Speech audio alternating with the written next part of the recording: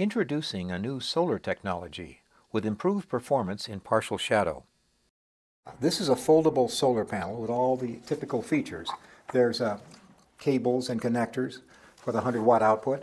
There's also USB and USB-C outputs. There are legs so you can adjust it for any sun angle. But there's one more feature that's unique.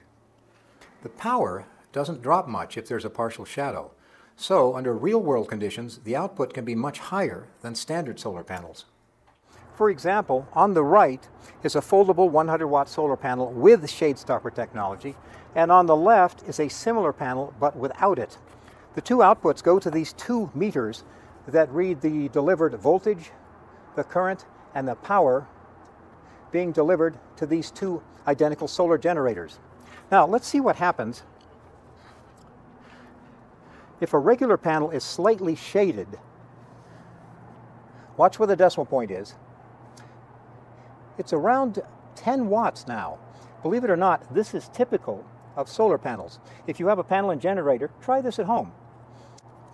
Here's where shade stopper panels perform much better. In the same partial shading, we're getting around 70 watts out of the possible 80 today in hazy sunlight.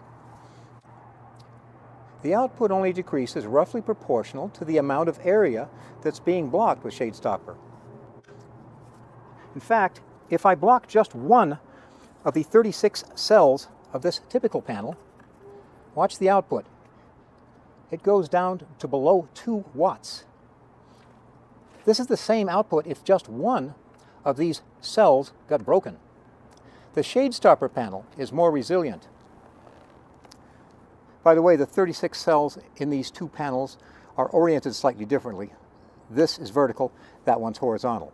Nonetheless, shade stopper technology is reading about 70 watts out of the possible 80 watts available today.